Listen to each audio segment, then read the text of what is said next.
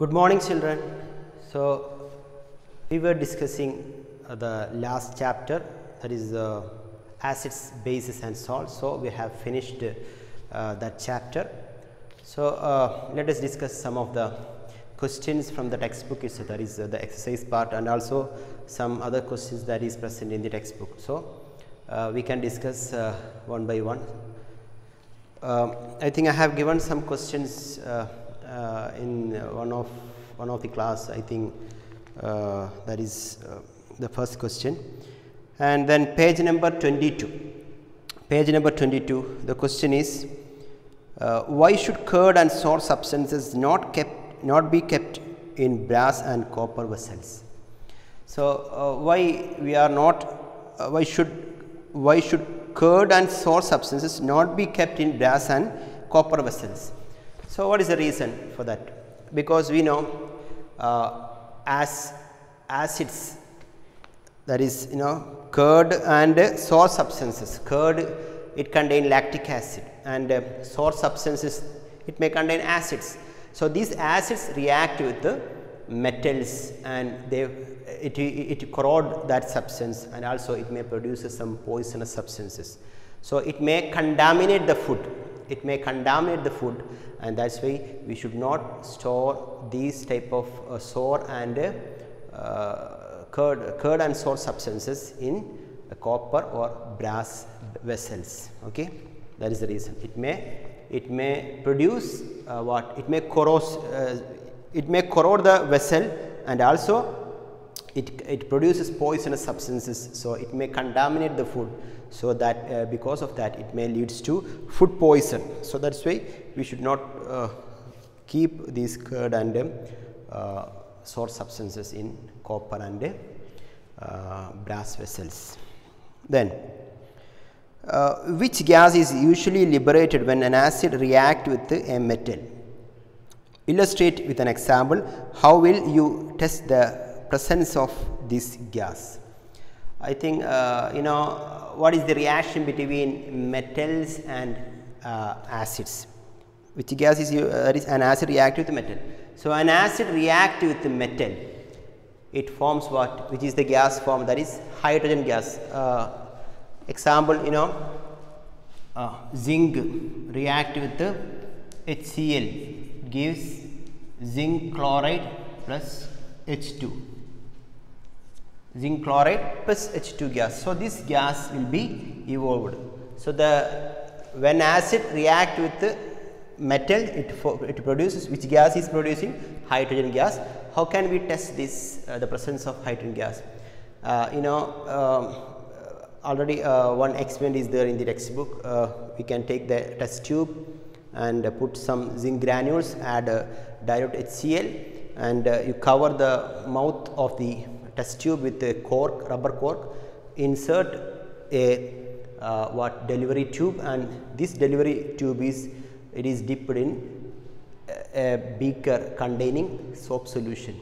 So, when when hydrogen gas is passing into the when they are passing into the soap solution, it produces bubbles, and that bubbles it will evolve out, because that bubbles also contain what? Hydrogen gas. And when a burning matchstick or candle bring near to this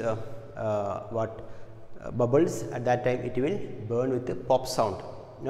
That is the test to identify which gas is that. Okay. Then metal compound A, third question.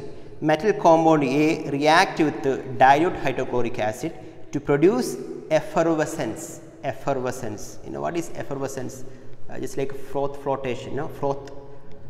Just like froths are coming out. When we open carbonated drinks, at that time, effervescence. Or when we pour some soda water into a glass, at that time bubbles are coming out. That is called effervescence. So, that effervescence is producing when metal compound A react with the dilute hydrochloric acid. The gas evolved extinguishes a burning candle. So, it extinguishes. Okay, that gas is extinguishing the fire or burning candle.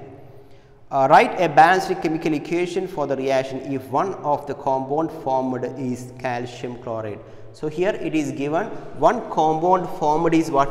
It is calcium chloride, CaCl2, and A react with the dilute hydrochloric acid. So, it is HCl.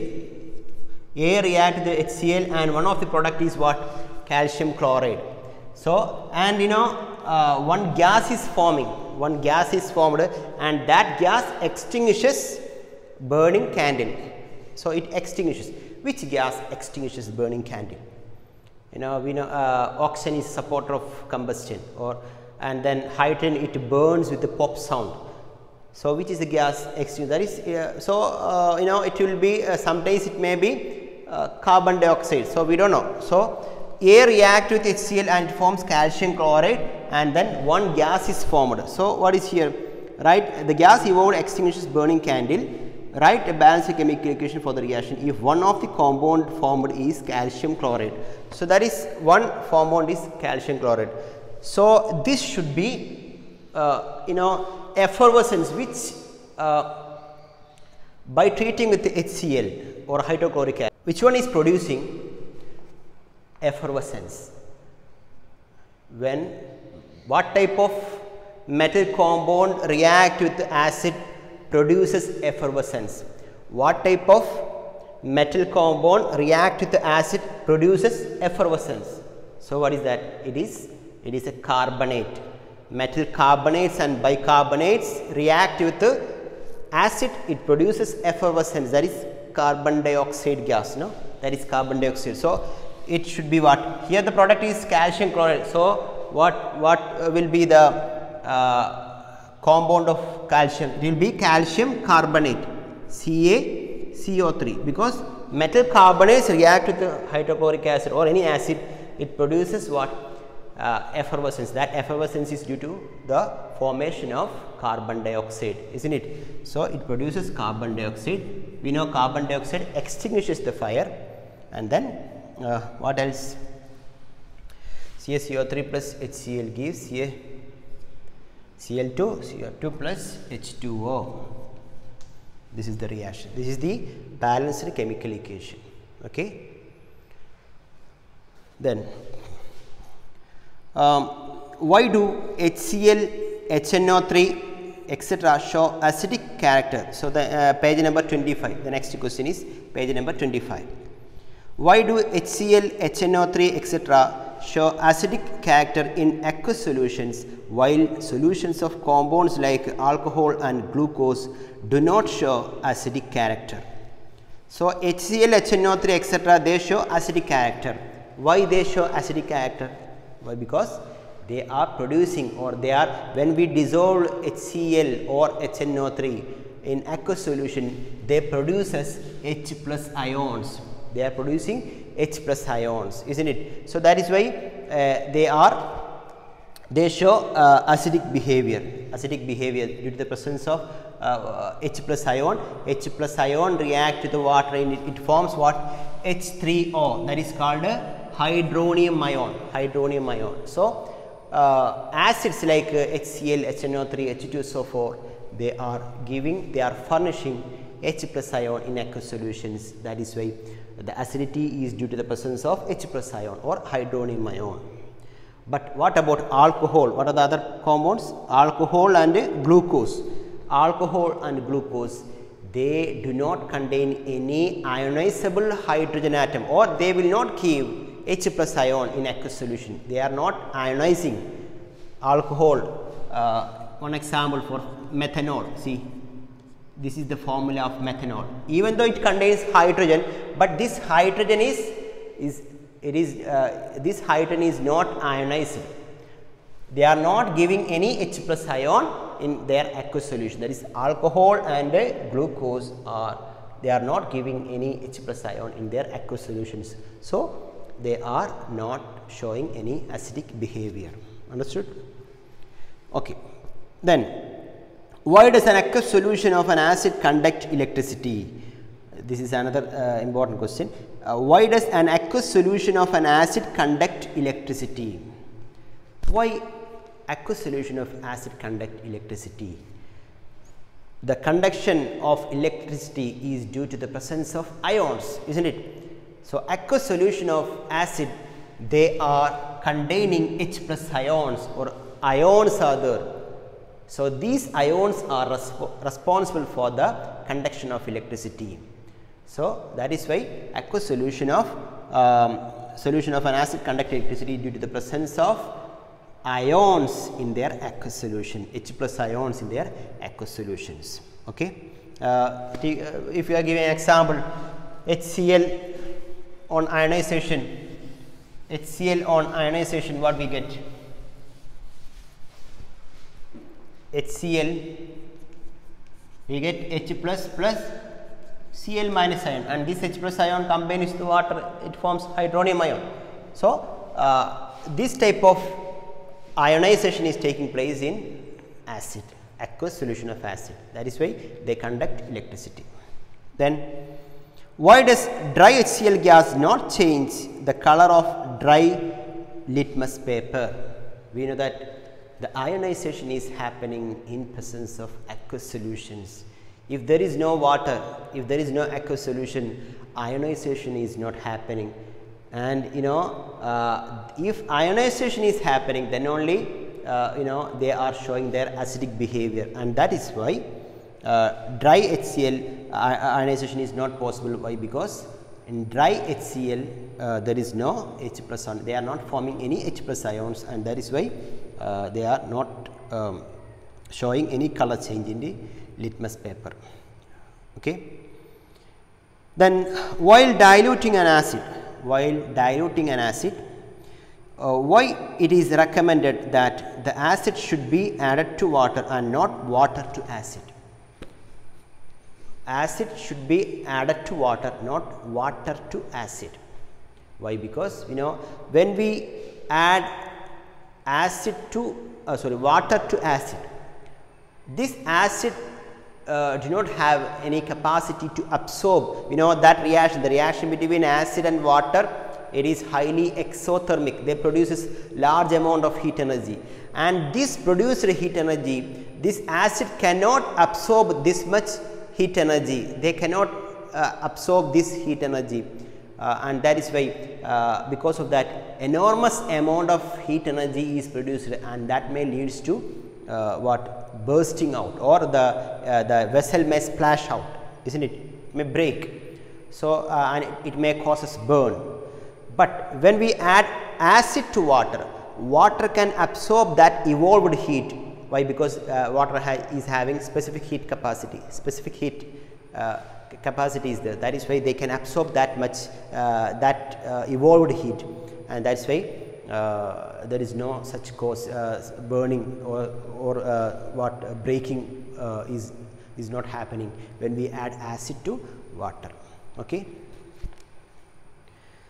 Then, how is the concentration of hydronium ion affected when the solution of an acid is diluted? So, what is the effect of hydronium ion? Here also this H plus ion react with the H2O, that is in aqueous solution, and it produces H3O plus, that is called a hydronium ion. So, the question is here, how is the concentration of hydronium ion affected when the solution of an acid is diluted? So, when the solution is diluted, the number of H3O plus ion per unit volume, for example, when we take in a vessel, when we are diluting, so H3O plus ions are the acid solution, H3O plus ions are there, but when we take a unit volume, and in that unit volume, number of H3O plus ion per unit volume decreases while diluting an acid, isn't it? While diluting an acid, number of H3O plus ion per unit volume decreases. So, what happens?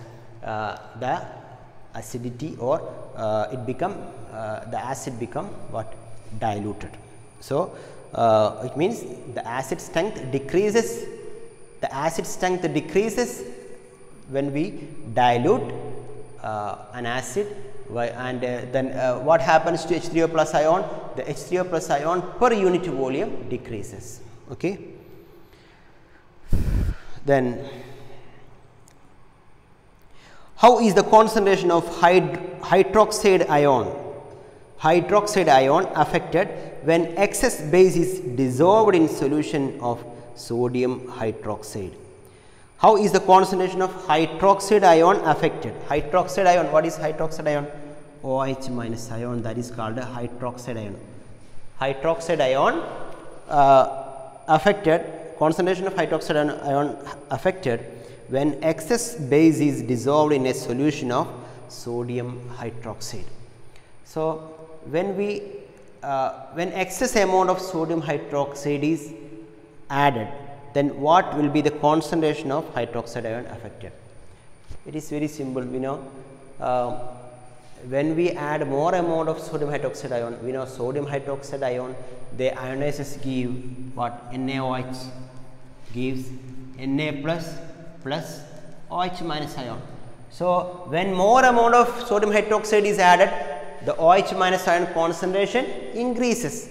So, the concentration of OH minus ion increases when we add more amount of hydroxide ion. Okay. Then it means what? When more number of OH minus ions are there, what about the basic strength? The basic strength also increases. The basic strength increases as the concentration of hydroxide ion, OH minus ion increases. Okay. Then page number 28. Page number 28. You have two solutions.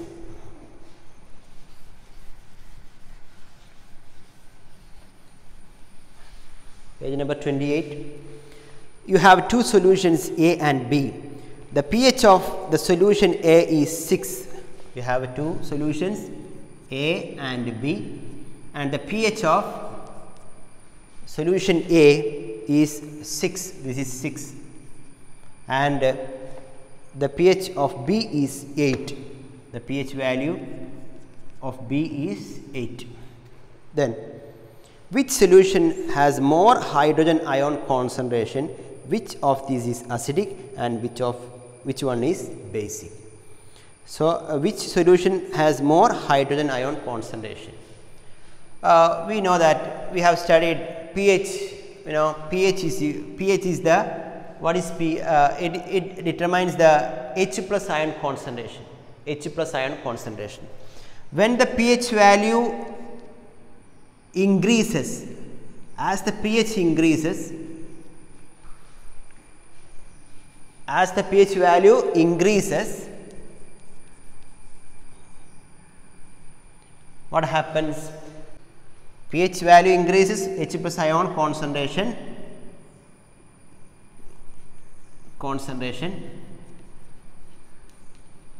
decreases. As the pH value increases, H plus ion concentration decreases. It means what? It means what? Acid strength decreases or hydrogen ion concentration decreases. Then as the pH value decreases, when the pH value decreases, H plus ion concentration increases.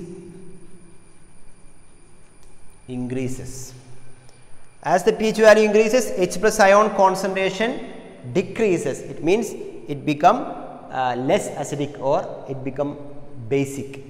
Basic character increases. As the pH value increases, H plus ion concentration decreases, basic character increases.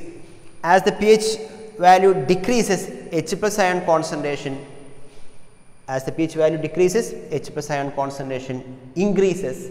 It means the acidic behavior increases. Acidic behavior increases.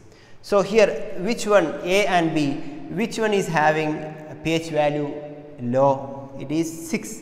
Here it is 8. So as the pH value decreases, H plus ion concentration is more. So its acidic character will be more. So, it is acidic.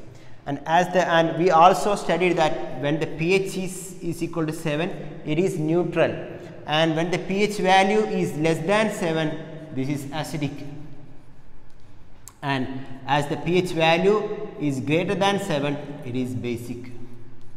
We also studied this one. So, here the pH value is greater than 7, it will be basic, and the pH value is less than 7, so it is acidic.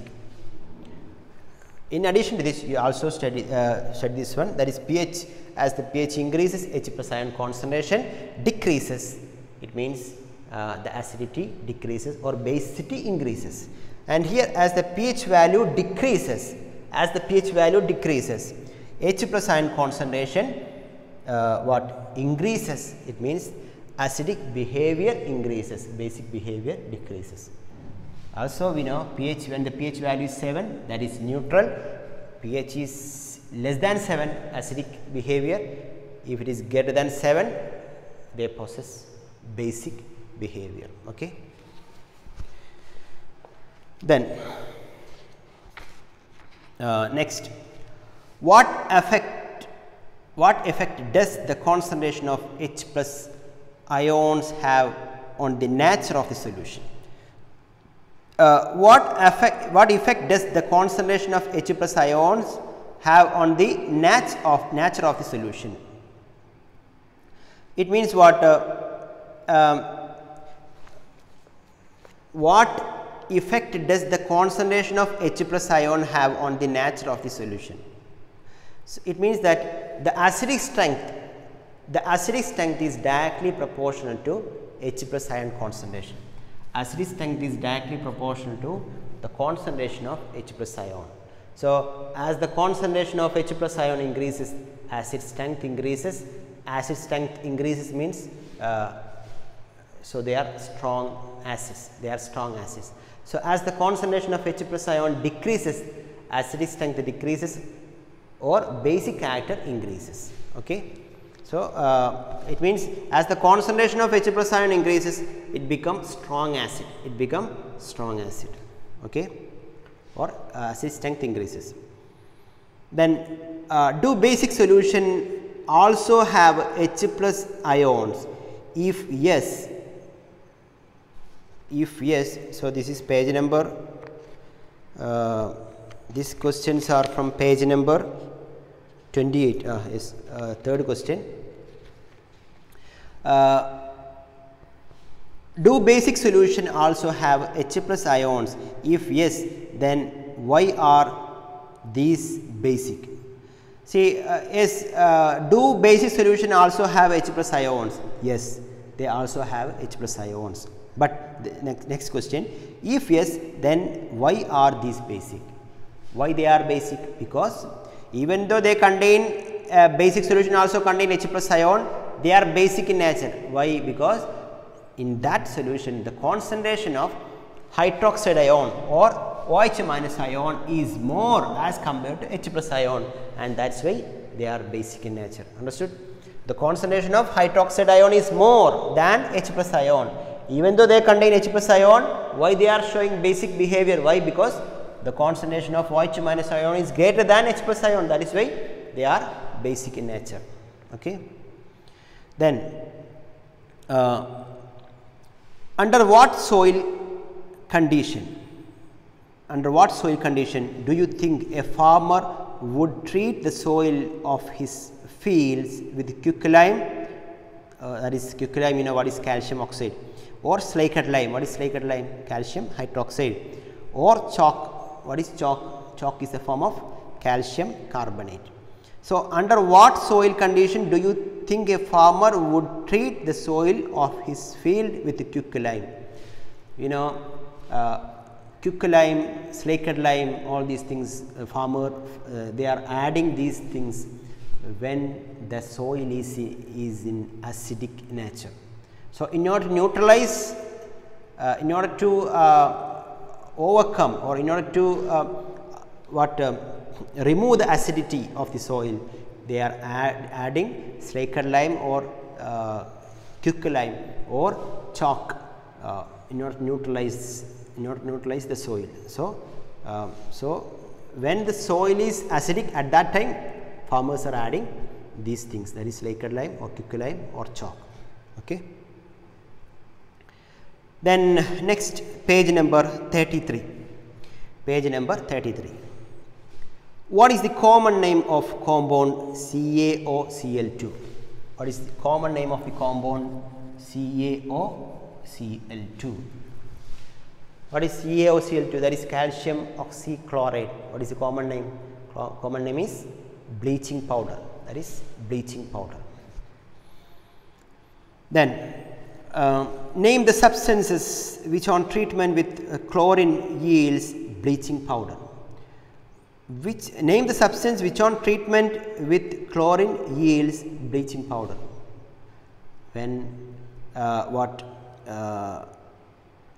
the substance which on treatment with chlorine, which is the substance? That is Lakered lime or calcium hydroxide, isn't it? Calcium hydroxide, that is the answer. Then name the sodium compound which is used for softening hard water. Name the sodium compound which is used for softening hard water. So we have studied the compounds of sodium hydroxide we studied, sodium carbonate, then sodium carbonate, that is called soda ash, then sodium washing soda is there. So in that the uses of different compounds you have studied. So among that, which one is used for softening hard water? That is washing soda. Washing soda. What is the formula of washing soda? What is the formula of washing soda? Na2CO3 10H2O, that is sodium carbonate decahydrate. Okay. Then what will happen if a solution of sodium hydrogen carbonate is heated? If a solution of sodium hydrogen carbonate is heated, what is happening? Give the equation of the reactions involved. So these reactions are also you are studying while in the preparation of sodium carbonate and then washing soda. In the preparation, the manufacture of, that is Solvay process, Solvay process. So what happens? The question is, what will happen if a solution of sodium hydrogen carbonate is heated? Sodium hydrogen carbonate is what? That is sodium bicarbonate.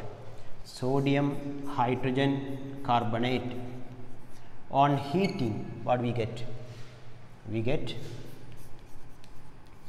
sodium carbonate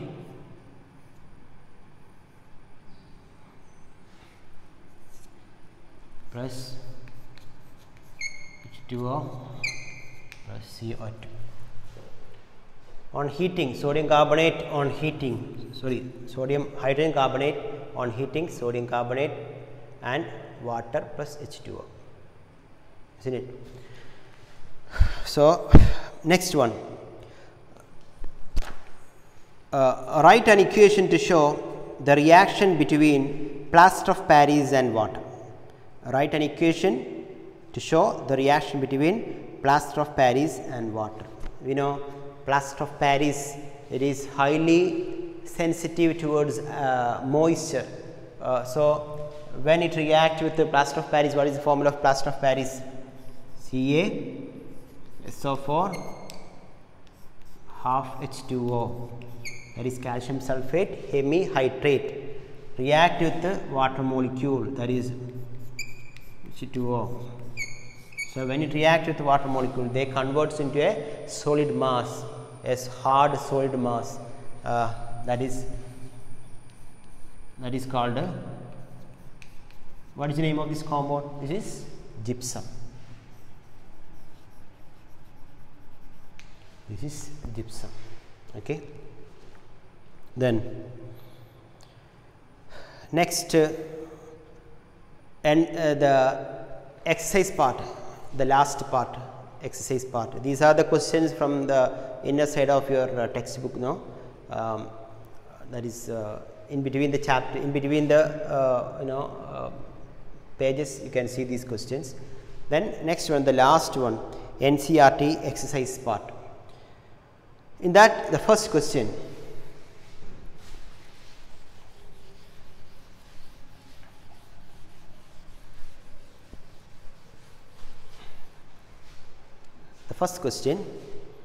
a solution turns red litmus blue, its pH is likely to be. A solution turns red litmus to blue, red to blue, its pH is likely to be, here it is given 1, 4, 5, 10, 1, 4, 5, 10. So, the question is red litmus to blue, a solution turns red litmus to blue, its pH is likely to be. So, red litmus to blue, that will be what? It will be a base, red to blue. As it turns blue litmus to red, isn't it? So, red to blue. So, here it will be basic. So, among this which is basic, it is 10. So, its pH is likely to be 10. Then, a solution reacts with crushed eggshells to give a gas that turns lime water milky. The solution contains dash. A solution react with crushed eggshells. What is crushed eggshells? Eggshells are what? It is a form of calcium carbonate. It is a form of calcium carbonate. So, it produces what? Solution react with, so we do not know what is the solution. Solution we do not know. It is X. Then, a solution react with the crushed eggshells to give a gas. So, it produces a gas and that gas turns lime water milky. Which gas turns lime water milky? What is lime water? What is lime water? That is slaked lime, that is calcium hydroxide. So, calcium hydroxide react with one gas, it forms what? Milkiness. Which is that gas? Yes, it is carbon dioxide gas, but here which will be the solution? That is HCl. So, what is the solution? It is HCl. So, HCl react with calcium carbonate, it produces calcium chloride plus H2O plus CO2. So, and that carbon dioxide gas is passed through lime water. It is not HCl gas, it is carbon dioxide gas. Carbon dioxide gas when passed through lime water, it produces what? Lime water, it is calcium hydroxide, Ca,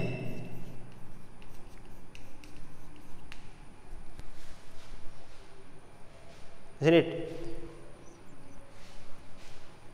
This is crushed eggshells. So, crushed